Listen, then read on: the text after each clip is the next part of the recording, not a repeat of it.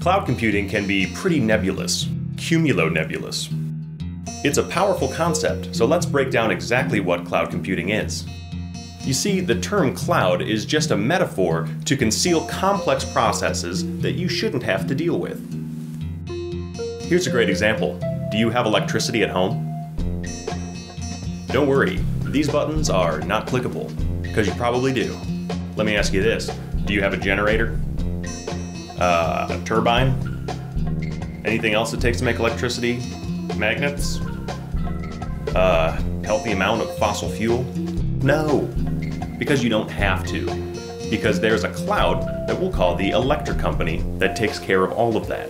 They have the turbines, the magnets, the voodoo hoodoo that you don't dare do at home. All you need to do is plug in. So let's apply this example to computers.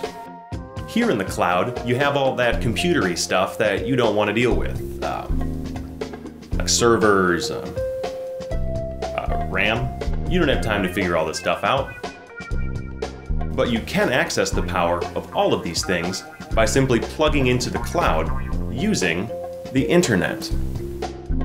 Just like electricity, it's on demand, has broad access, pools together resources, and offers measured access, like in a bill. I just get a bill from the electric company charging me for how much I use. I'm no expert, but that's probably cheaper than a turbine. You see, with cloud computing, you cut out all the fuss and make it rain.